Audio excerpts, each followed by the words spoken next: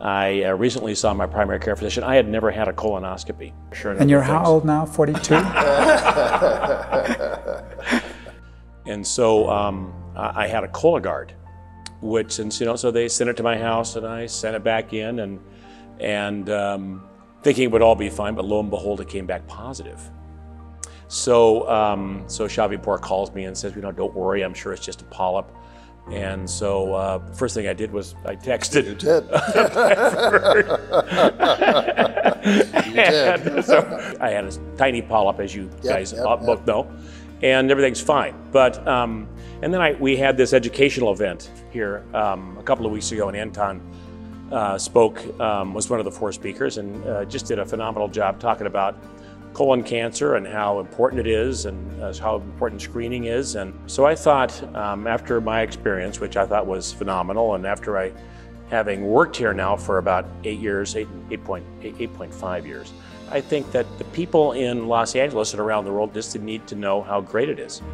And you guys are 2 of the guys that helped make that happen. The name of the game is to detect adenomatous polyps, which are potentially pre-malignant polyps. So you want to take the time and effort to look at every square centimeter of the colon during that time. I said earlier that that particular day and having that colonoscopy was one of the best days of the last year I've had. It was so, I woke up so, there was, the staff was excellent. I felt great. I was ashamed or embarrassed to say that I'd never had one, and it was because it was so easy. Yeah.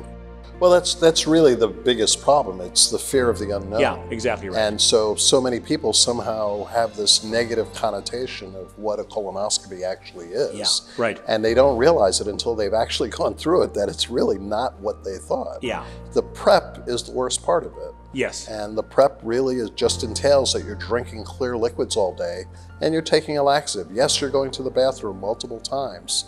You'll lose a couple pounds while you're at it. That's a benefit. Yeah. And if your colon is clean and you're an average risk individual, you don't need another one for 10 years. Tim, I have to say, I think this is the first discussion I've ever been to that's inspired by a personal experience about colonoscopy. I'm just, just listening to you, I'm just so impressed. It's a first. I don't think I've ever heard of such inspirational words. I agree. It's all attributable to Dr. Bedford here. I'm not sure if the inspiration comes from the propofol or the colonoscopy or a combination thereof. He's a great guy. Such a, and also I think the fact that here we are on a Friday afternoon, sitting together, having a chat, attests to the closeness among the medical staff and our commitment to what we do and to the hospital and the quality of care that we aspire to provide, that I believe we do provide. Absolutely. Yeah, totally agree, 100%. Rudy and I have actually worked together in one way or another for over 30 years. I think we were discussing this earlier on, we sometimes take for granted because we all have the experience of calling a doctor's office and getting a 1-800 number and then having to be put on hold to call someone else to then find out you can't see the doctor for 6 weeks or 8 weeks. Right. I mean, I've tried as a physician to get some of my patients in, unsuccessfully, I might add. We have a completely different approach. I mean, the number of patients that have come to us and said, I've had difficulty swallowing for 8 months and it took me 3 months to get into the doctor, and then it took another 2 weeks for the primary care doctor to call the gastroenterologist. In the meantime, this poor person is losing weight and has esophageal cancer. Right.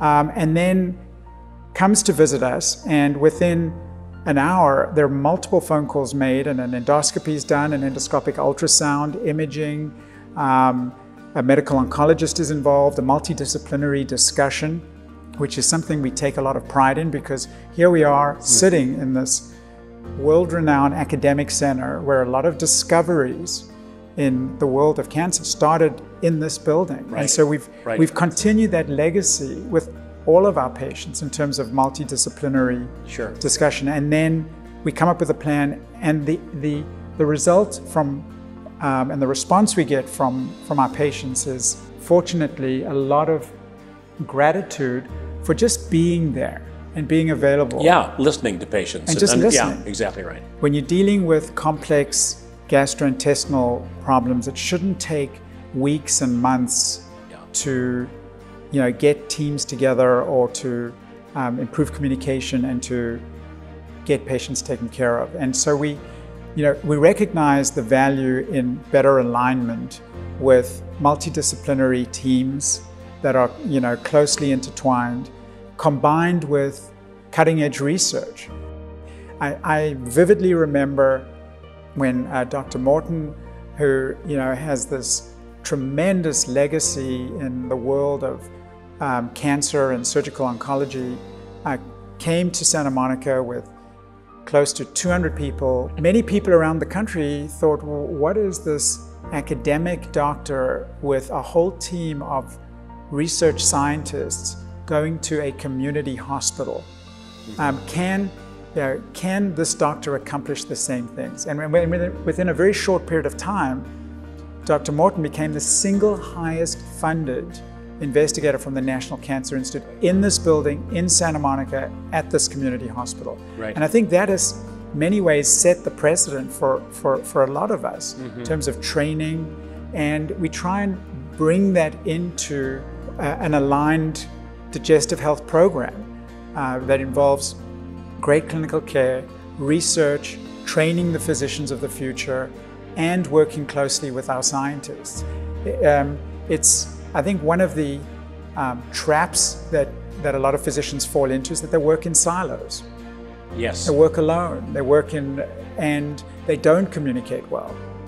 And that's not always in the best interest of the patient. And the Digestive Health Institute provides us a vehicle to provide better care, more accessible care in a community hospital.